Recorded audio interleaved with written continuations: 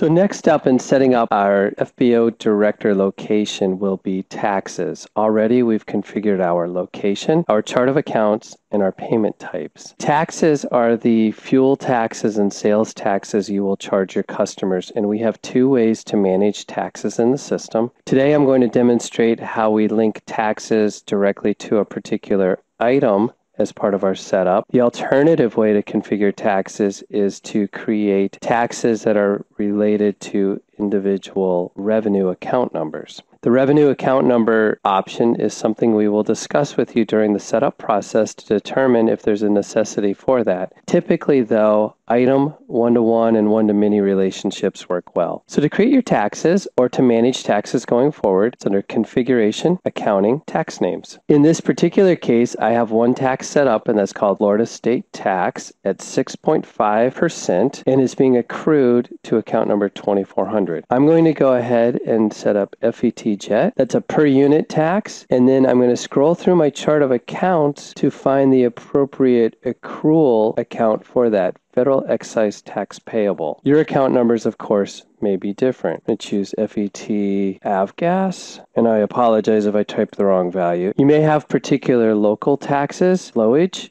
that may apply to both jet and avgas. We'll make that 0.008 cents per gallon. And again, you can find an accrual tax that matches that appropriately. Accrued local tax payable, probably appropriate. Typically, we see Lust, and again, you would put in the amount that's appropriate. It's a per unit tax, and that would be a state tax payable. I've only got one percentage tax set up. Maybe I have a where I live, there's an actual half a penny sales tax. So we'll go ahead and add that. So Volusia County, and that's 0.5 for 0.5% percentage. And that still goes to the state of Florida, so that's a state sales tax payable. At that point, we have set up and created our sales taxes. I'll take a look at the next piece, which is our tax and product links. Taxes and products get related. Now, we have not covered in this demo series yet how to create products. That's in another video. But if this particular database has some default products set up, so I can choose Add and choose a particular tax, FET Jet, and go from there to add that and connect it to particular products, FET Jet Fuel. And you would walk your way through this, adding each of the individual taxes to